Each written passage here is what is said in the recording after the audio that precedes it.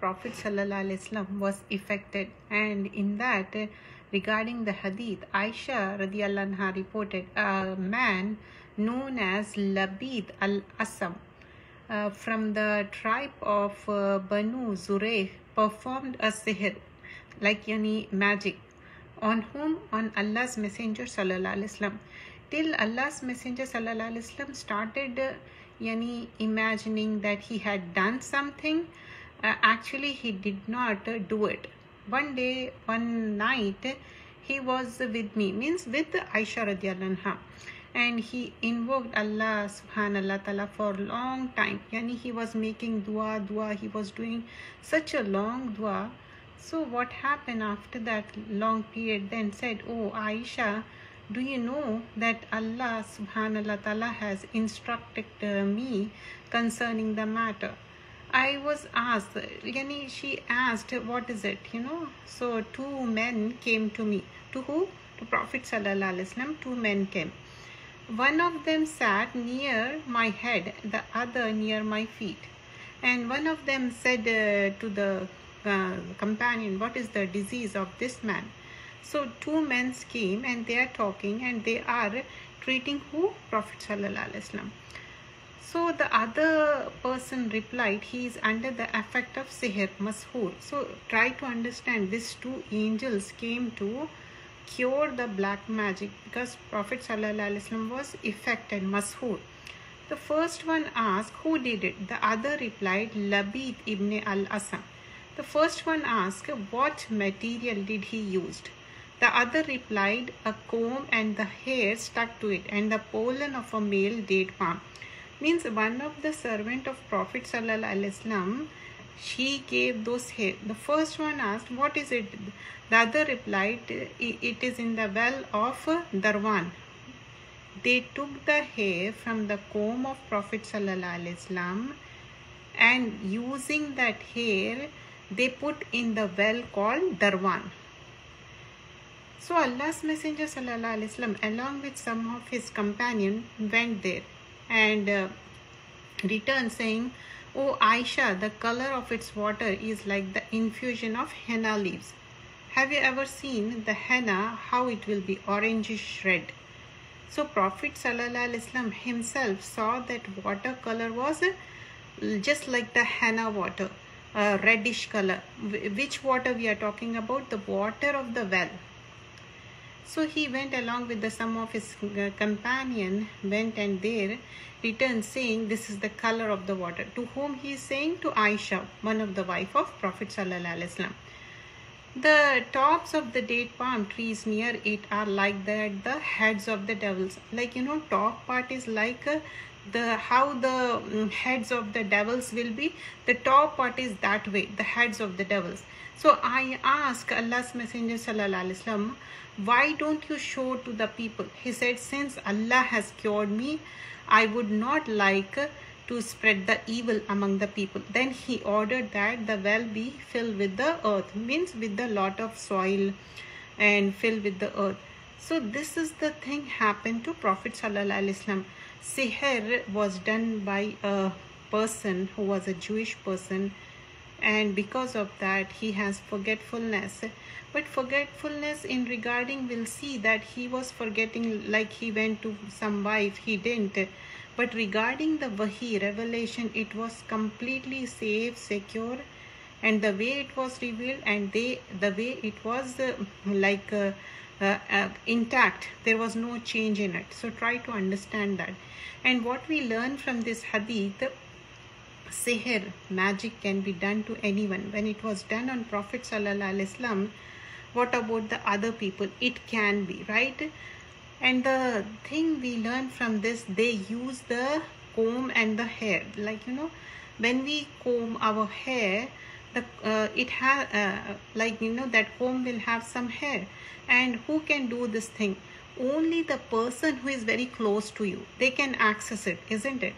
The servant, she accessed it and she gave to that person, Labid, and he did the sihr, he did the magic. So this is our belief as a Muslim. We believe magic is done, and there are certain verses they recited which will affect. I give you example. For example, I appreciate somebody. Does it feel good about it? Isn't it? If I say something mean or bad, does it affect them? Yes, it is. The same way, the effect of sihr, the effect of magic are there. Inshallah, in upcoming classes, we're going to learn that. So the meaning of the hadith, what we learn, refers to the sihr that was done to Prophet Sallallahu Alaihi Wasallam. Jewish hire that Labid ibn al-Asam, one of the most skilled sorcerer. At that time, he was one of the most skilled sorcerer, to perform the sihr on Prophet Sallallahu Alaihi Wasallam in return for just 3 dinar. Can you imagine? Just for the 3 dinar he did that. To begin his work, it is believed that Labid obtained tufts of the Prophet Sallallahu Alaihi Wasallam, means hair, from a young female servant who used to go to the Prophet Sallallahu Alaihi Wasallam home. He tied the hair to a knot using the spell on it and dropped it in the well. Like, they did the magic on those hair and they dropped in the well. And after that, what we learn, Prophet Sallallahu Alaihi Wasallam, like, who can access, like, for just imagine for anyone who can access, who is very close to you, who comes to your home every day, and tied the hairs to the knot and using his spell on it and dropped in a well. So according to different narrations of the hadith, it appears that this sihr belongs to the category causing, like, sexual inability. As a result, Prophet Sallallahu Alaihi Wasallam would imagine himself capable of doing like going close to any one of the wife, and he was not able to have the intimacy. But when he approached her, he couldn't, So nevertheless, this type of sihr did not affect his brain, try to understand, or his behavior, but was only confined to the, a relation between husband and wife. That is the only thing affected in this. So right now also, if somebody is affected by that, this is one of the signs. They come close to the husband, or husband comes close to wife, wife comes close to husband, but they don't have intimacy. So here in upcoming classes, we learn, like, you have to recite Ayatul Kursi and Mawazzatain and Mawazzat, 3 whole surahs, and that's the surahs which was revealed, Suratul Nas and Suratul Falaq, and total it will be 11 ayahs. You can recite it 11 times, 7 times, 9 times, so depending person to person. But your belief should be completely tawakkul on Allah subhanahu wa ta'ala. So here we learn, like, according to some of the scholars, they say this is the thing happened to Prophet Sallallahu Alaihi Wasallam. It can happen to anyone. So we should have completely tawakkul on Allah subhanahu wa ta'ala, and we should ask Allah to cure it. So sihr did not affect his reasoning, but only his perception. So Prophet Sallallahu Alaihi Wasallam imagined doing things such as, going close to the wife, and those are the things. Other than that, it doesn't affect his brain, or regarding the wahi I am talking about.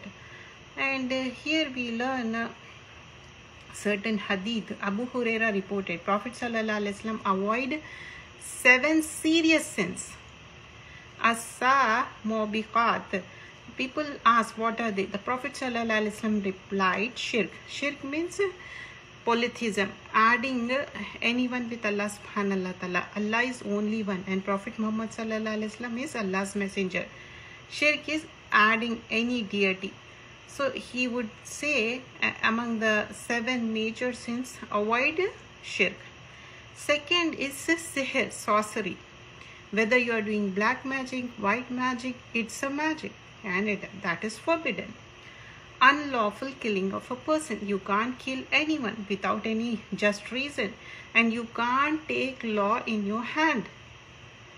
Living on money of usury means what you called interest.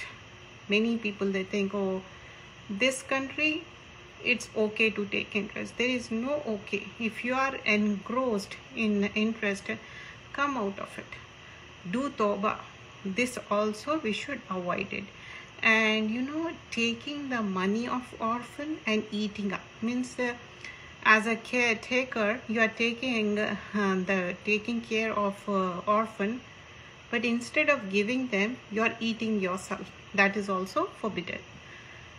And then you are fighting for the cause of Allah and you are running away from the war. That is also a sin. And accusing innocent women, here it is mentioned innocent married women for the fornication, but if you see in the larger scale, these fornication, even for the men these days, they fornicate and they use such words to accuse men also. But here in the literal sense it is mentioned in this hadith, accusing married women for the fornication. So we should avoid this thing. The whole surah has been revealed for the fornication, for accusation on somebody. The whole surah, Surah-An-Nur, and accusing innocent women, that is a major sin. So one should avoid all the major sins, that is not doing the shirk, not doing the sorcery, unlawful killing of a person, and eating the riba interest, and eating the wealth of an orphan, running away from the war, accusing innocent married women. So on the basis of the above hadith, Prophet ﷺ warned sihr must be avoided as it is one of the most serious sins. This is a proof that it exists. So Ibn Abbas reported that Prophet ﷺ said, a person who has acquired knowledge of the sciences of astrology, like this is talking about sihr, one should not do that.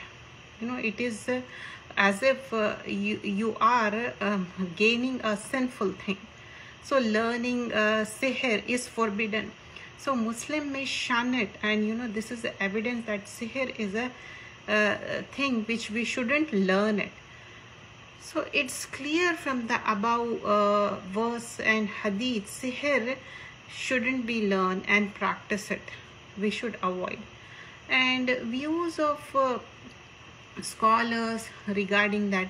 So according to Khattab, some people denied the existence of sihr, but sihr is reality upon which Arabs, Persians, different communities, Romans, Indians, they believe. So it is it is part of our belief. We believe that sihr could happen to anyone. It happened to Prophet ﷺ, so it can happen to any one of us. So it means what we should do. We should recite Ayat al-Kursi and Mawazzatain, and our aqidah should be correct. Our belief should be completely on Allah subhanahu wa ta'ala, and you should be righteous in sense, believing in one Allah and Prophet sallallahu alaihi wasallam. You should be regular in your prayers. You should avoid all the sinful acts. So here what Umar Khattab is saying is that Allah says, teaching the people sorcery, which is in Surah Al-Baqarah, ayah number 102, which is forbidden because they teach magic, Harut and Marut, and they say, Babylonian people, this is a sinful act, and this kind of sihr will separate husband and wife, and it is forbidden. And that's what Umar Khattab, and he always was against it, and he would give death sentence those who practice it. And according to Qurtubi, sihr is reality, and one should not practice it. And these are the things which will lead to a sinful ways. One should avoid those things. So sihr is it's a thing which is done with the help of the shayateen and jinn. We are on the chapter 3, categories of the sihr. So there are 8 categories. Okay, how many are there? 8 categories are there. So the first category, the category number 1. So what is it that we learn from this? The sihr of Chaldeans means who used to worship the 7 planets. This sihr is what kind of sihr it is? They are worshipping to whom? They are worshipping to planets. And believing these planets control the world and were behind the forces of good and evil. These people were one to whom the messenger Ibrahim al-Islam was sent. At the time of Ibrahim al-Islam, that kind of sihr was more they will find out about the planet. This planet is good, that planet. You might have seen these days also. They will tell you, okay, go this direction, that direction, your home should be this way, that way, this planet is is good, this kind of things they talk about. Those. Category number 2 is sihr of people who have fantasized, this is like a hallucinations. A Razi argued and how fantasy may have effect on people. For instance, a man may be able to walk on the trunk of the tree on a ground surface but cannot do so if trunk is placed alongside a river or a similar place. So the common advice of doctors to a person with a nosebleed not to look at the red objects and to possessed person but not to look at bright or revolving objects is simply because man's soul have been created weak and submissive to fantasies. The category number 3, seeking the assistance of the worldly spirits, with the spirits, the jinn, who are 2 types. Some jinns they are nice, they are believers, and some are disbelievers who are demons, shaitan. So professionals and experts in this field hold that communicating with this worldly spirits is achieved by simple means such as ruqya, reading over the people or objects, using words of disbelief, polytheism, and it's like a smoke kind of thing. So this type of sihr is known as al-azim.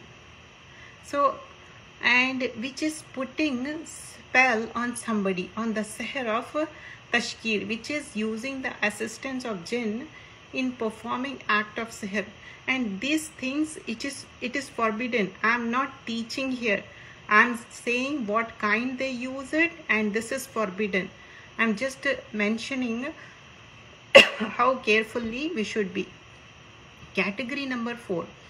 This type includes that the performance of magic and eye-catching trickery. Somebody is performing magic and eye trickery.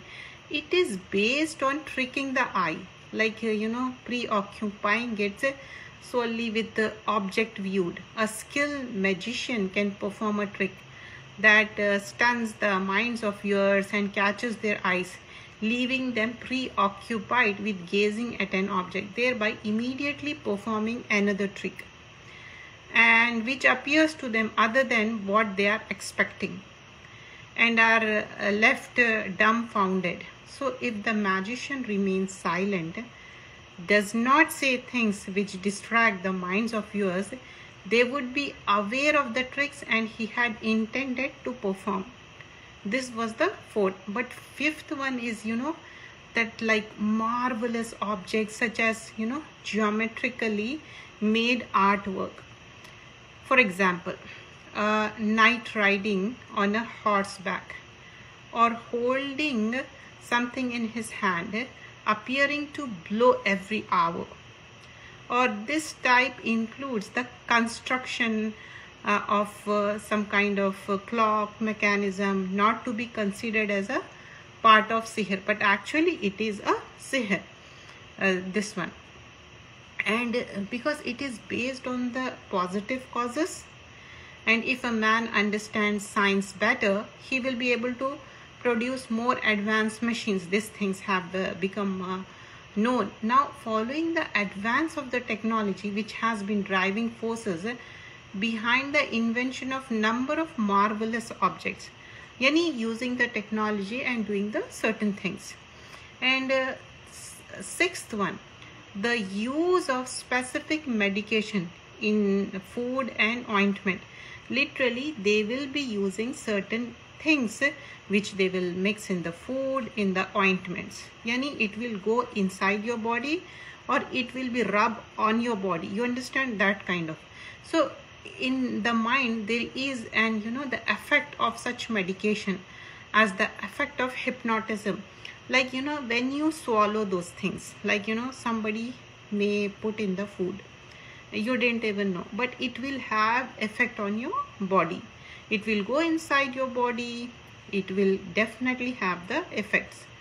And somebody may mix in the oil or certain things, maybe your moisturizer or anything it could be, like which they can rub on your body. And this is done, only very close people will do these things. They will get from some place and they will have the access in your home. They will see to whom you are close. Anyone can do on anyone. What is the cause of doing it? Jealousy. Category number 7. The Sahir claims that he knows the supreme name of God and that the jinn obeys his command in many things. So if the person, listener to the Sahir, is weak-minded and less perceptive, then he would believe that what the Sahir may tell him in the truth. A listener is attached to what he believes is truth, so could be easily frightened. Once fear is instilled, his sensory perception is weakened and the Sahir would be capable of doing whatever he wishes. So he would make the things, it would go against Allah subhanahu wa ta'ala. Their beliefs become weak, and he shows that jinn is powerful when they have that frightening thing in their heart. That is the way they have the perception. And category number 8, slandering people, is one of the form of sihr which is common among the people. This is also a sihr.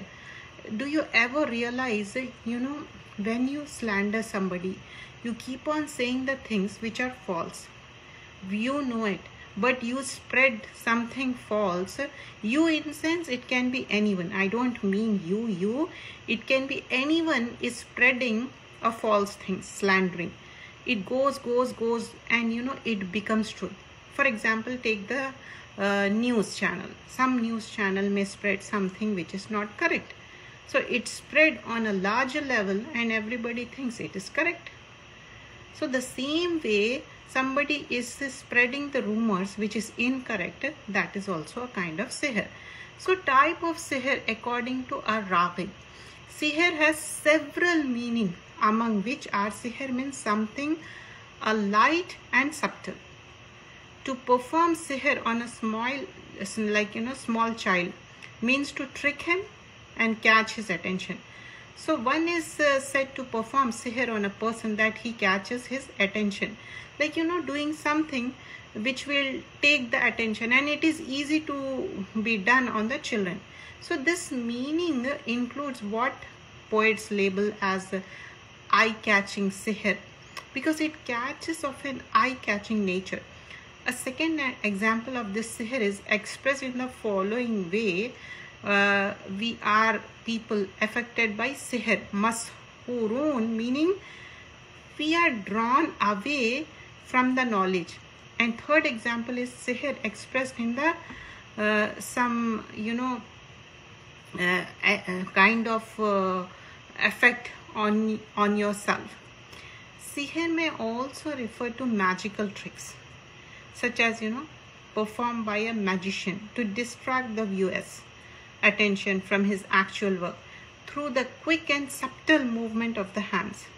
And sihr refers to the work done by using the assistance of the demons with the intention of getting close to them. Meaning here referred in the verse which is Suratul Baqarah, ayah number 102. And sihr means to work of the sorcery, communication with the planets and bringing down their spirit. So examination and explanation of categories of sihr. The categories of sihr by Razi, Raghib and other scholars appears to include sometimes which are which like different types here talking about, which are not really like, you know, it is based on the literal meaning. Okay, and here they have included such thing as marvelous invention, acts performed by the fast movement of hands, slandering, and similar acts in their, you know, just try to understand something unusual, something you can't even understand that. These categories will be there. Sihr, in which, you know, this is like, you know, they completely rely on the jinn and shaitan. So these are the different views and how the things happens. In upcoming chapters, inshallah, we're going to learn how the different kind of, how does a sahir bring about jinn. Inshallah, in upcoming class, chapter 4 we'll do in the next class. Today we did the chapter 3. We learn about the hadith of Prophet sallallahu alaihi wasallam, they perform spell on Prophet sallallahu alaihi wasallam, how it was cured by Suratul Nas and Suratul Falaq. Total ayahs will be 11. And angels came and they cure it, and they remove from the well the hair of Prophet sallallahu alaihi wasallam, and they cure it. And he didn't spread this word because he don't want to create any kind of negativity.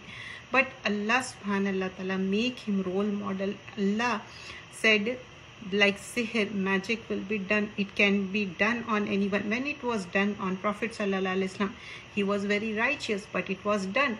So what we have to do, like be in a state of like you should be in a state of purification, means take shower and purify yourself, do your salah regularly, believing in oneness of Allah. That is most important thing. So may Allah guide us all. Jazakallah khairan kaseera. Subhanakallahumma bihamdika. Nashhadu an la ilaha illa